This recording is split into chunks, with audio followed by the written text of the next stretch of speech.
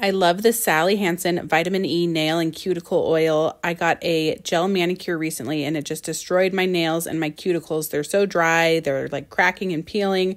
And so this stuff really helps with moisturizing the cuticles and the nails.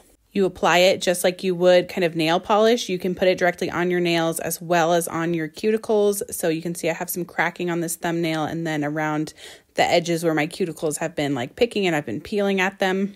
This one little bottle lasts a long time because you don't need to use a ton of this stuff. Again, you just apply a thin layer like nail polish. This can also be part of your routine nail care instead of when you're desperate and need it like I am now. So after you apply this to your nails and your cuticles, then you can see it's all shiny on those places.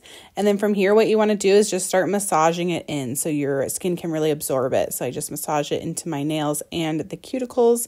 And then if you're going to paint your nails right after this, you want to wash it off. Or if you need to go do things, you can wash it off and it's still moisturizing those areas where you painted it on. The other great thing about this oil is it doesn't have a strong scent, so it doesn't have a chemical-y scent. I really feel like there's no scent to it at all that I notice.